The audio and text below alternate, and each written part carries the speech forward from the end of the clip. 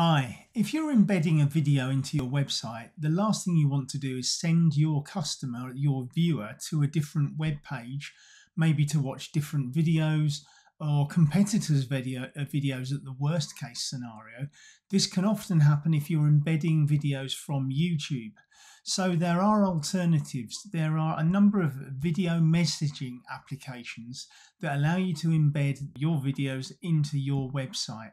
So I'm just going to go through a few of those, give you a few ideas about some of the features that they offer as well, very briefly. So let's have a quick look. So here's what we're going to have a quick look at. We're going to have a look at Loom, Vidyard, Sendspark, and then compare with YouTube. Let's have a quick look at each one individually. So with Loom, you can upload on the free account, and I'll be talking about the free accounts only here. You can do way more if you decide to go into a paid account with any of these platforms. So with Loom, you can upload 25 videos. 720p is your maximum resolution, and you have to record the video through the Loom application or the Chrome extension browser. Loom also has, uniquely from all of these, a iOS application. So you've got a mobile application that you can make recordings and view your Loom videos as well. So that's really good. They're the lowest cost video messaging provider, and they provide a lot of functionality. So if you do want to go to the paid option, Loom I think is a very good choice. Vidyard are a really good option for if you've got high quality video, so HD, so 1080p video you can upload. There's a limit, I think it may be 25, but you're only then allowed to embed 5 into a website, so you have that limitation. But you can record your own video on your computer and then upload it to the Vidyard space, or of course record it in the Vidyard Chrome application or the Vidyard desktop application, which they supply as well. Sendspark is a Chrome application only, but you can upload a video to that application. So although it's Chrome, you can still record your own video and upload it, which is really good.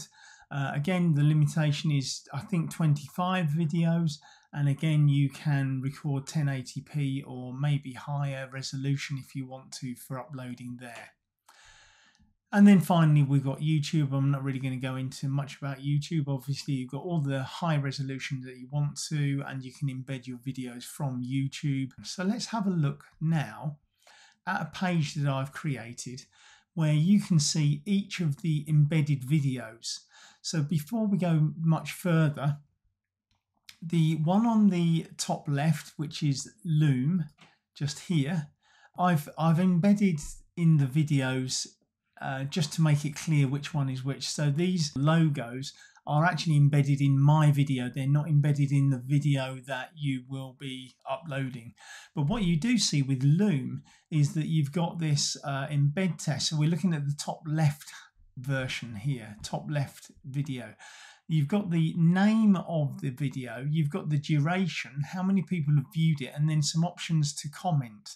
So this is the idea between the video messaging applications, is that you've got people commenting, and they're typically used for business people sending prospects. It's a really great way to engage with a potential customer, is to send them a direct video directly to them, made for them. So the other thing you see about the Loom video is that it is animated as well. So embedded on the web page, you can get an animated version of it. That's true of the one on the right hand side, which is the Vidyard video. That's animated as well, but all you get to start with is the big black play button at the middle of the viewer. With Sendspark, it's not an animated thumbnail. You can get an animated thumbnail for an email, but when you embed it into your web page, it's still, but you've got this big purplish play button. And then YouTube, of course, and what YouTube does is you've got the red YouTube player, you've got the title of the video at the top left, you've got a share button, and you've got an option to click on watch on YouTube to take you away from the website, which may be the thing that you don't want to do, or one of the many things you don't want to do. You probably want to keep people on your website. So let's play each one individually and see how they look. So I'm going to click on the Loom first. You've got your player controls here.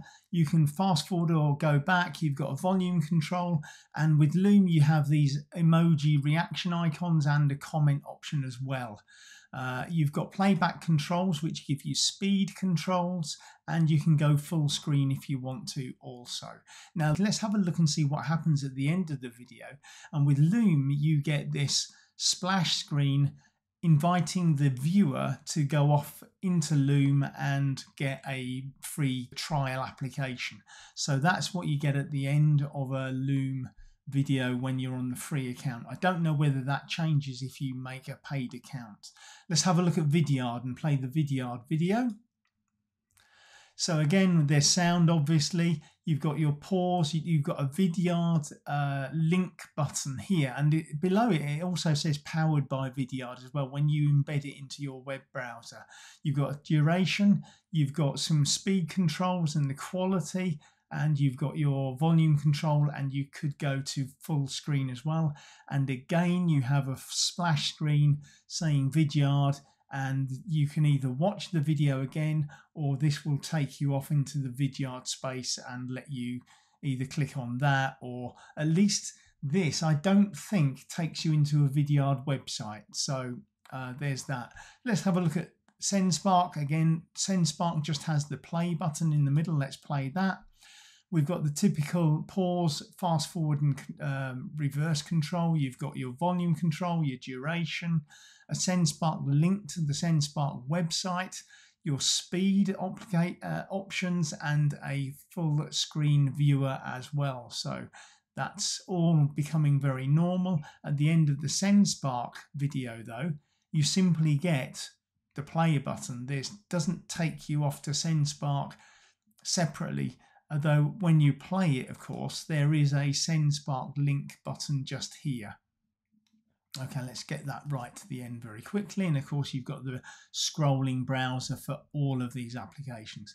Of course, finally, with YouTube, you've got the title here. We've got the player. As I roll over it, it turns a deeper color red. And if I click on it, it will play. We've got your normal control, so your pause, your volume, duration.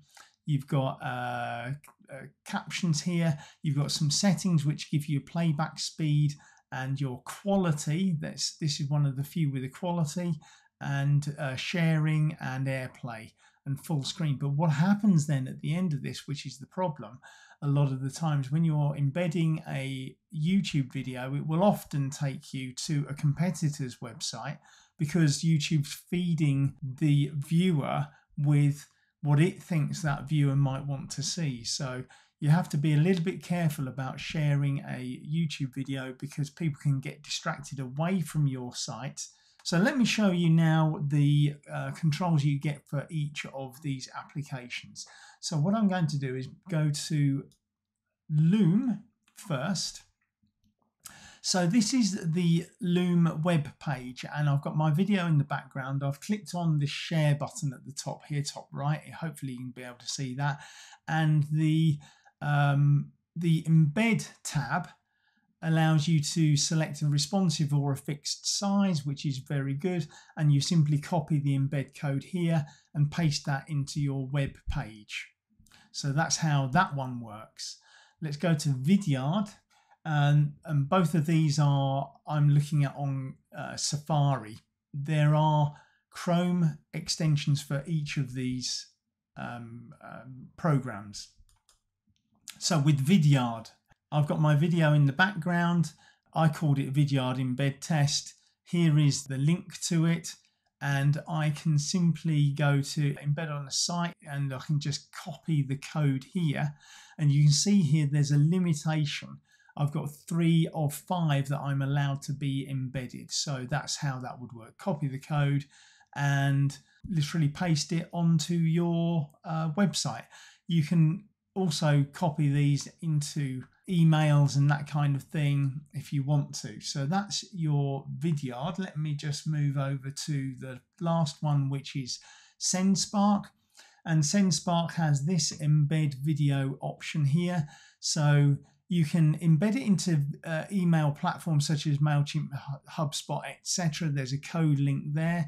Or for website embedding, you can click on the copy embed code there and embed that onto your website. So that is how you do it for each of those. It's all very, very easy. So I hope you found that useful. These are really useful things, and I think if you investigate any of these video messaging applications, if you're a video creator, then it's a really good idea to have a look at these, because they're a really good way of putting your videos out there with much less of an opportunity for the viewer to be distracted and go off to somewhere else. I'll leave a link below to all of these video messaging applications. They're very much worth having a look at. The free accounts give you a very good insight, and the paid accounts certainly extend the functionality, mostly relating to how many videos you can leave, how many you can embed, how long they are, and the quality. So they're all worth having a look at, and they're certainly worth having a look at for video messaging your own customers. It's definitely the thing of the future, and obviously if you're an Ecamm user, you're in the video world anyway, that's a no-brainer. The other thing is that all of them do support the virtual camera from Ecamm Live, so you can bring all of the pizzazz that you've created in your Ecamm Live production straight into these video messaging applications. You simply say that you're going to be using the camera and select the virtual camera from Ecamm Live, and that brings all of that functionality and production value that you have been creating. Each of the applications also does have some additional functionality regarding production values, but there's nowhere near the things that you can do within Ecamm, so it's well worth having a look at there. I'll be leaving a link in the description below to all of these video messaging applications, so make sure you have a look at those. Make sure you have a subscription with me so you can follow anything else that I do on this site. So thanks for watching. We look forward to helping you in the near future. Thanks a lot.